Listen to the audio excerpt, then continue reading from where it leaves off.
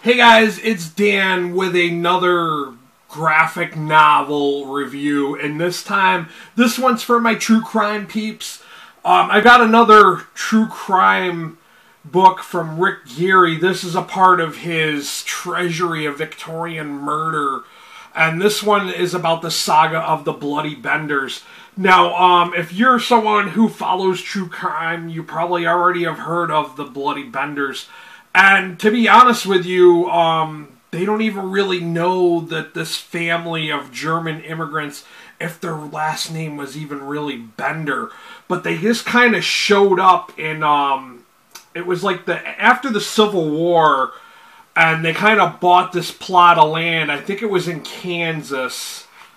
I don't remember 100%. It was near Oklahoma. It was like somewhere in the Midwest, and they bought this plot of land.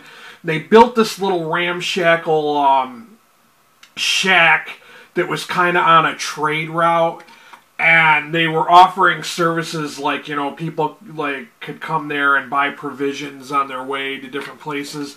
And the daughter slash wife, we don't even really, like I said, there's so much mystery when it comes to this family, because there's Ma and Pa Bender, and then there's Junior and Kate, and they're not sure if Kate was really the Junior's sister or if it was really his wife. Like I said, there was so much shrouded in mystery about them. But to get to the matters and what the case is about is that they would, instead of like helping or selling items to people, they were really just taking people out as they would stop to rest there. They had this like curtain that was behind the chair, and then one of them would whack the guy in the head, and then yeah, so they took out a lot of people and took all their money. They must have got away with like thousands of dollars, which back in the 1800s was a lot of money. And then, you know, it's like a total unknown, unsolved mystery. They were never caught, and they just, like, once they got wind that the people of the community were onto what they were doing, they just kind of took off and, like, left their little farm and their little building.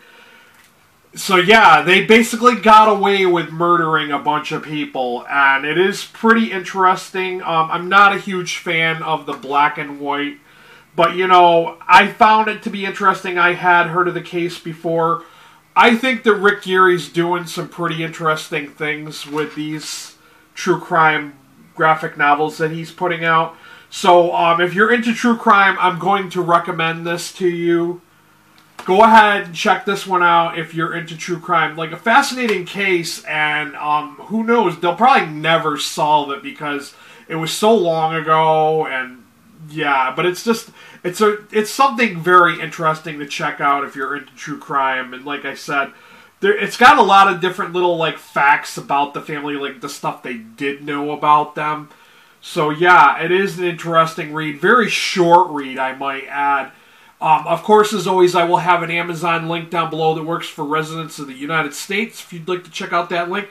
Also, for those of you who don't live in the U.S., I have a book depository link that offers free worldwide shipping, and they also, because they're a subsidy of Amazon, they do offer like those same great discounts. So go ahead and check that link there, and you can search for this book or any other book. I do appreciate all of y'all that have been buying the books from my links, because, you know, I got all these views, people are stopping, they want to see these book reviews, but I don't have the subs. And according to YouTube standards, you got to have 1,000 subscribers. I've got the watch time, I just don't have the subs.